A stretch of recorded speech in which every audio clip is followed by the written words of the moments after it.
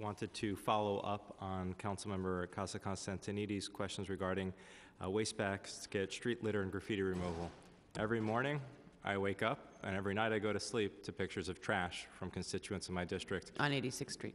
On 86th Street. So will this $6.7 million help with this trash on 86th Street? I don't have in front of me, I'm sorry, the plan. I assume yes, if they don't have already get Sunday baskets. It is only for Sunday and holiday baskets. That was what I was funded for. Are there any places that receive basket collection twice a day? Because we're only getting it once. Yes, there are places that get basket collection twice a day.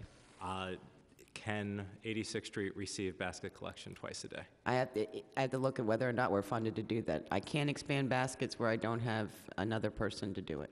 How many more people do you need to be able to cover my commercial district, Casa's commercial districts, and the districts throughout the neighborhood where we've started to have to launch bids or launch initiatives just to keep the things I'll clean? be happy to get back to you about for your specific areas if you wanted basket service twice a day, what those costs would be.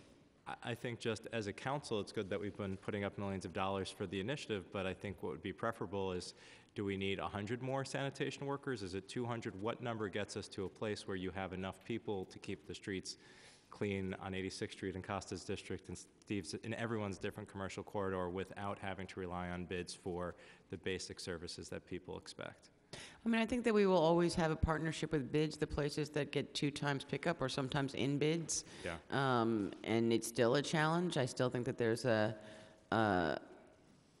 real opportunity. There's still a need to have that partnership there.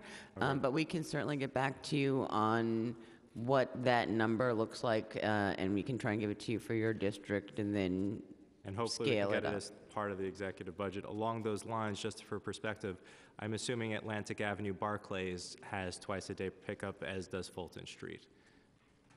I don't know off the top of my head. There, probably 300 or 400 baskets in those areas, so I'm not sure.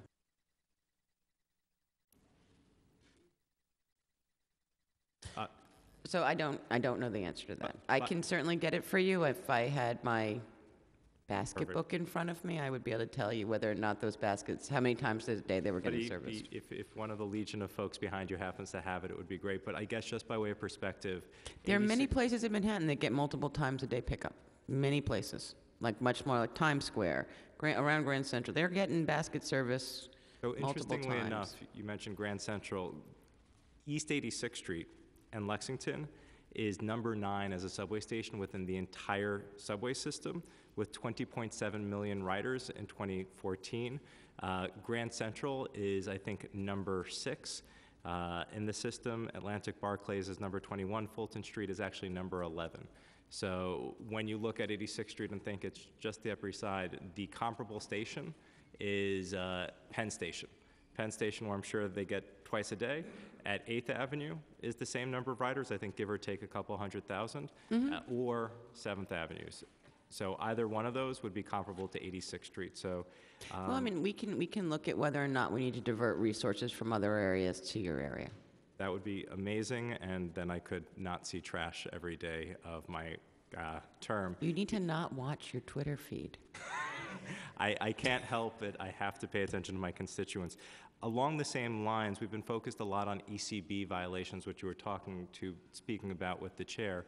Along those lines, those are quality of life violations for people who are frequent about leaving their trash out and not collecting it.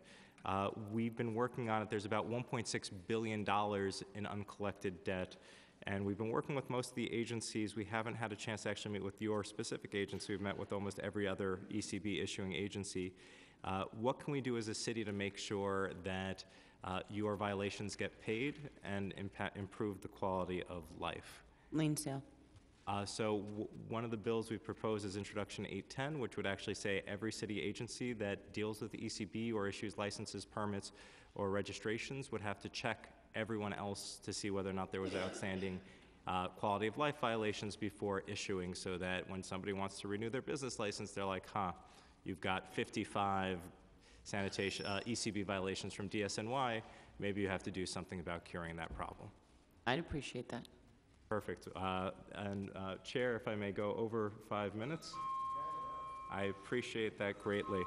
The other piece is a little bit sad. I was at the Homes Towers Association last night, and when I got there, I learned that one of the tenants in the building was crossing the street at 92nd and First and was hit by a garbage truck.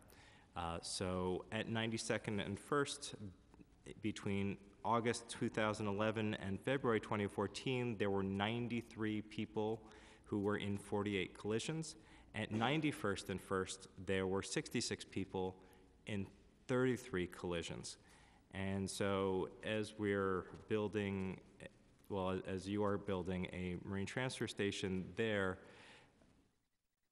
how do we make sure that nobody dies from getting hit by a garbage truck, which is one of the most dangerous vehicles on the road? Right, no, certainly I did hear about that tragedy of the private sanitation vehicle and the woman who I guess was hit very, very early, I think Monday morning. And certainly we take safety very, very, I think it's extraordinarily important, and we know how sensitive the community is that you represent about safety in that area.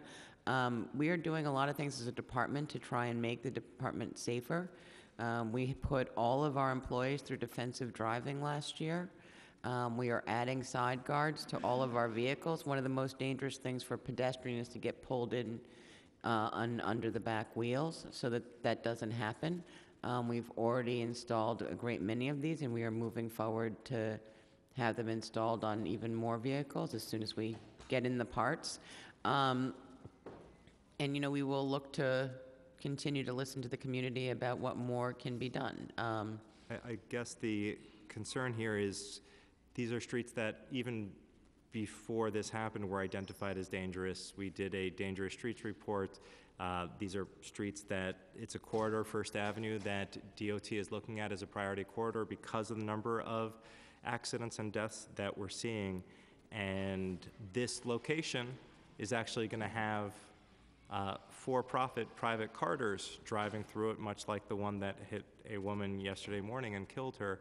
And so I guess, is a residential side street, 91st Street, the right place to have trucks driving when they're going to be interfacing with 2,278 residents of a NYCHA development just right there within a block? Are you talking about 92nd or 91st Street? I'm doing my best to focus on 91st, where that is the current site of it, but within the whole region, 91st Street, which you will be operating on for several years, is dangerous. 92nd is also dangerous, but part of the reason it's so dangerous is this is the densest census tract in the country. This is why we built the 2nd Avenue subway. So I guess the concern just being with so many thousands of people living there, it's already started, and we don't even have 200 to 300 trucks coming every day. Right. So I guess, is this still the right place to put a garbage This is dump? still the right place for us to be citing and supporting the solid waste management plan.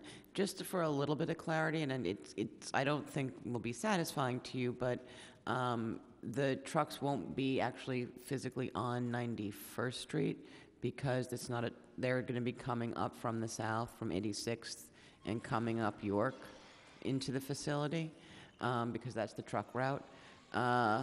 So 6th Street, I guess I know it's not completely a truck route for the whole length, but I think that was what was determined. Currently, Sanitation has said that you'll put a flagger in front of the entrance.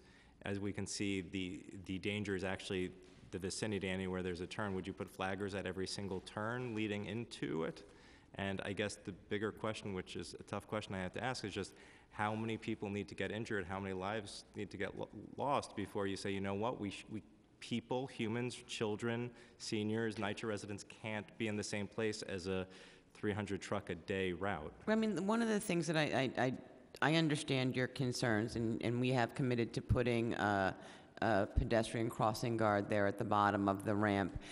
We actually today are operating a facility that has to cross a bike lane on the west side every day. And so, you know, this is something that we have to work around. There are not a lot of places for my sites that are far, far away.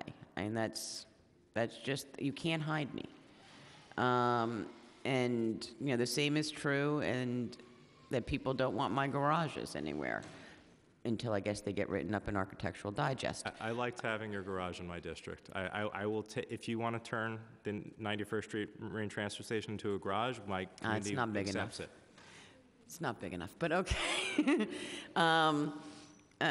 No, we need infrastructure. We need waste infrastructure, and I understand that it's challenging, but we do operate in some sites where it is already very difficult, to deal with the west side and their bike lane, which is crazy. That's a bike lane versus residence. I guess the last piece in wrapping up, and thank you, Chair Reynoso, for the time, is we've now announced zero by 30. We will hit zero waste. We will stop using landfill. So this is a marine transfer to transfer to transfer to transfer to transfer station to landfill. Once we are done with landfill and putrescible waste, 14 years from now, what happens to this station? So the one thing, can I do maybe a little bit of happy news for you? DDC has selected the designer for the 92nd Street ramp, and that contract is currently at the controllers. So that is moving, because I know there have been questions of the commitment to see that through. And so then more broadly, there are a lot of pieces to getting to zero waste to landfills by 2030 that are not in place yet. And we need to be able to make sure we have the infrastructure to move waste that we are creating today, because there's no storage in the city of New York. It's the curb. And just one small correction, your waste will not be going to landfill. It goes to a waste-to-energy facility from 91st Street. That contract's in place with Covanta. And so is waste-to-energy within the confines? So as long as we incinerate all of our waste, we meet zero waste? Or are we actually trying to get to 100% diversion and trying to recycle and I mean, it use is organic? always part of the pie is to consider other uses that could turn it into energy. And even with organics, we're trying to turn that into energy with anaerobic digestion. But we certainly are pushing all of our diversion programs across the city evenly. And as you may have heard earlier, some of our programs have a lot more uptake for apartment building owners than for people who live in single-family homes. But we're trying to make it so that you have all the tools to put me out of business. That is great, and along those lines, my understanding is my entire district, because of how many schools are participating in organics collection, qualifies for organics pickup and participation, All of the schools in your neighborhood should be in the organics program. which means all the buildings could participate. All the buildings have to do is apply, and we'll add them to the routes as they apply. Great, so we're doing an Earth Day event in my district, and we'd love to have Department of Sanitation do a presentation on how buildings can get organics collection as well as electronics recycling on site. And refashion, And what? and textiles. Yes, thank you. Thank you, Chair.